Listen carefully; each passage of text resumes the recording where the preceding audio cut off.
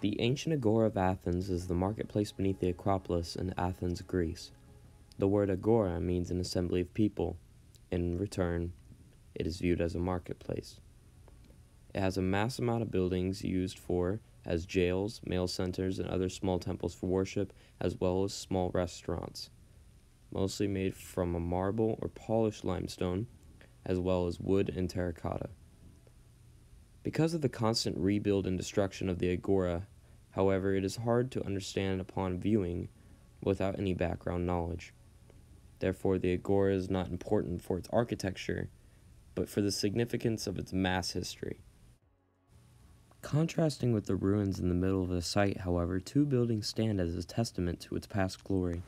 The Temple of Hephaestus, which is the best preserved ancient Greek temple from the classical era, and the Stoa of Attalus, a building of the Hellenistic period that was rebuilt from the ground up based on its ancient appearance.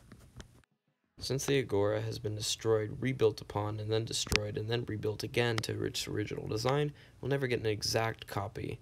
However, it shows the vast history of ancient Greece and ancient Athens during the entire reign and fall of ancient Greece.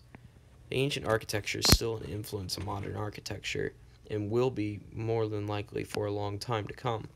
Looking at government buildings around North America, you can clearly see the influence.